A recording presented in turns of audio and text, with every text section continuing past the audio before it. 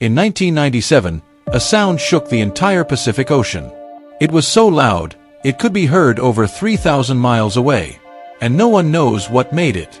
The U.S. National Oceanic and Atmospheric Administration, NOAA, was recording ocean noises with underwater microphones.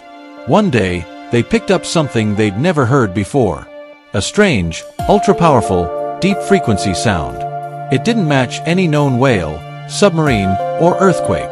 They called it the Bloop. What's insane is that the signal was strong enough to be detected across the entire Pacific Ocean.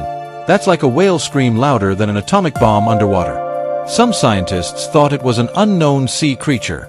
Others said it was just ice cracking deep in Antarctica. But the truth?